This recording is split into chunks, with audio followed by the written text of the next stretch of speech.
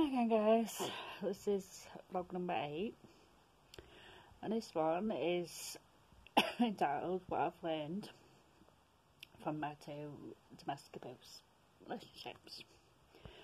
So as you know, I was in 2 very bad abusive relationships. My first one was my now ex-husband, and second one was the bloke that I met while I was with me now ex-husband. I always met after that. I've sort of I think anyone that's been in a abusive relationship, I've just you think, well, perhaps it was me, perhaps I did something wrong, and obviously, but I did quickly realise that it wasn't me. It wasn't my fault at all. It was all him. Even though my now ex-husband actually blamed me for the drinking and that. I mean, I didn't. It's not like I held the gun to his head, so you must drink this kind of beer. Nothing like that. So yeah, I've learned that none of it was my fault. We both them. None of it was my fault. It was all them. I've also learned that I'm stronger than what I thought. Obviously it took me a while to get through, but realised I'm actually a stronger person than I actually thought I was. And I've also learned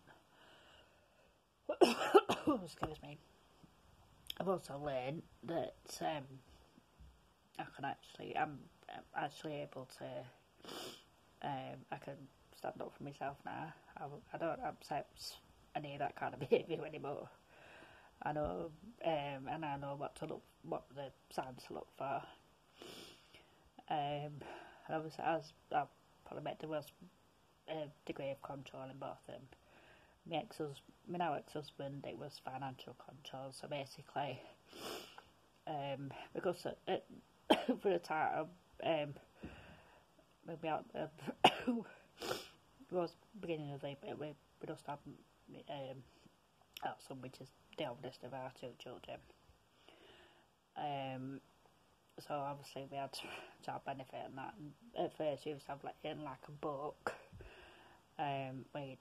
You'd have like a check type thing in it, and you with the amount it, and you used to take that to the post office, cash it, and they'd give us the money in the milk token.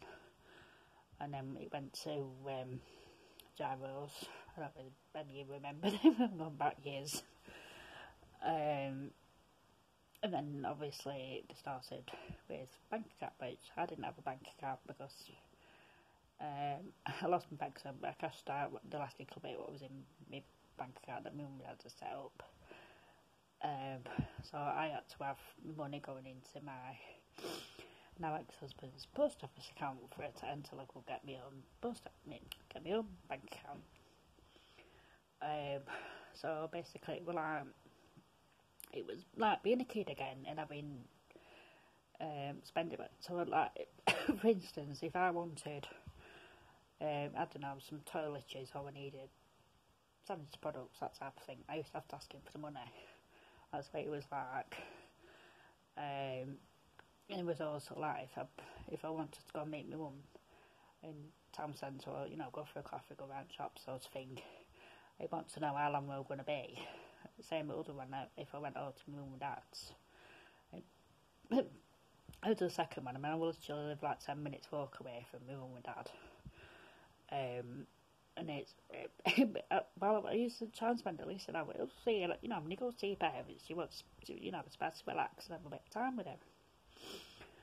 And I used to it texts me, and he went, how long are you going to be? I just used to ignore him, to be honest, and he just. But I will be doing. Look, you need to look out for this. I will be doing.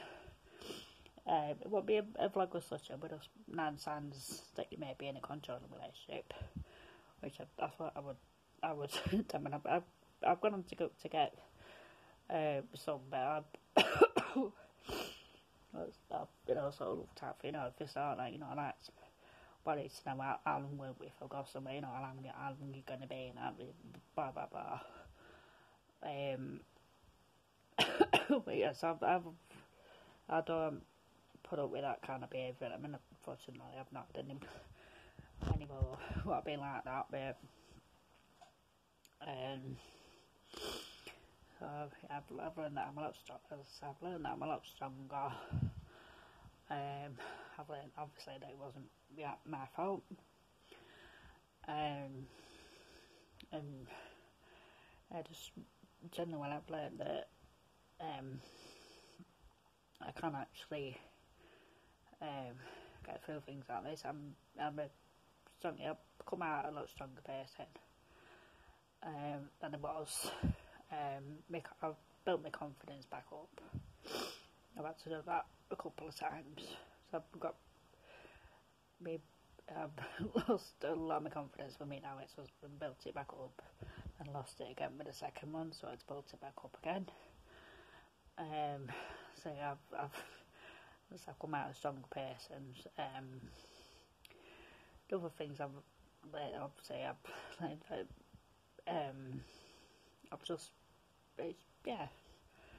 just been a stronger person, and I've now stand up for myself. I won't tolerate any kind of control of behaviour, anything like that. I won't tolerate it at all. As I've said, if it's obviously if we were meant to be controlled, we with more control, which we don't. So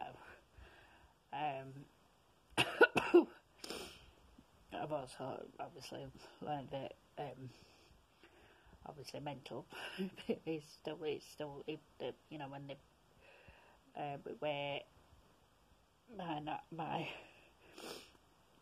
the other one, you know, where it's supposed to be, it is mental a bit. When it wasn't right, but it is actually properly classed as mental abuse, which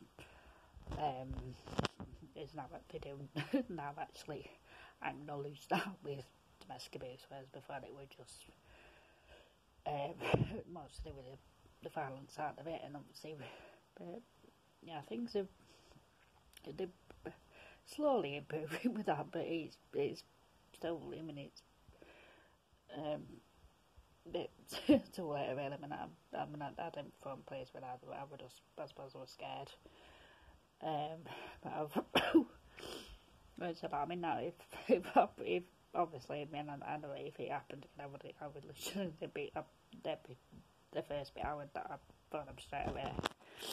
And just because I had with me, especially with me now, because I did the first time I just had my son.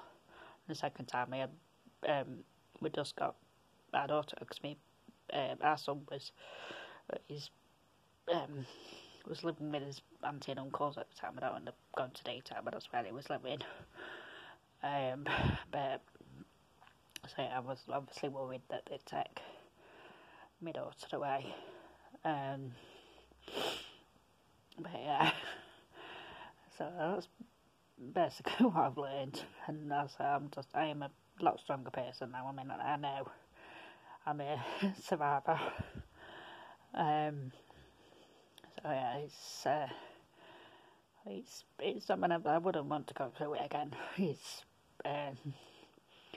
But I know now, you know, I've learned what to look for.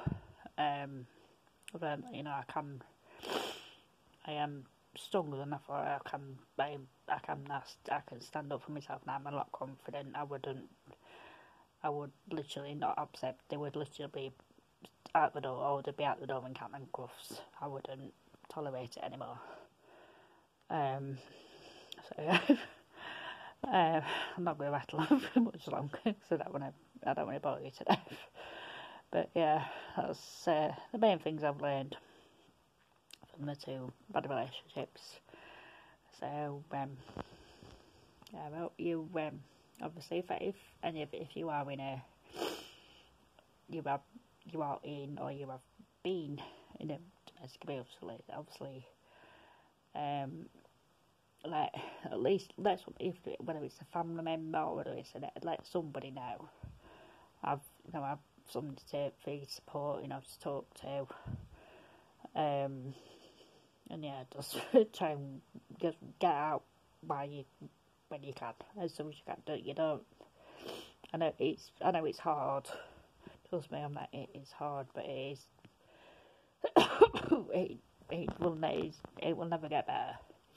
You may face that to oh no, it'll never happen again. No, don't upset that. Do not upset that. It is. I've heard that no end. I'll never do that. Yeah, until the next time, and the time after that, and the time after that. So don't upset if that's what I said. No, because as soon at the moment him or her, because obviously I know it does happen to men. The moment him or her lay a hand on you in any other way except giving you a cuddle or something like that, just find the place, get out where you can.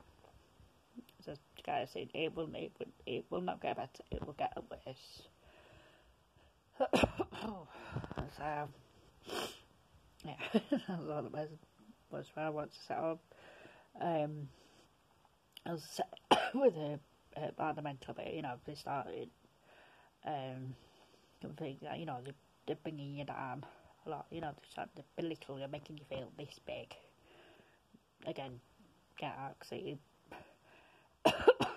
we'll just start with my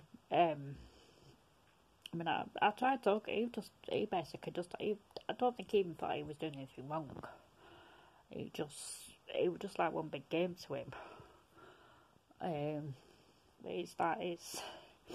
think with some of them, I think this sort of it makes them feel better when they're making you feel that big. So when they make you feel that big, it makes them feel that big. So just be careful, guys. So yeah, anyway, I'm gonna end the video because I'm repeating myself again. So hope you enjoyed the vlog, and thank you again for the support.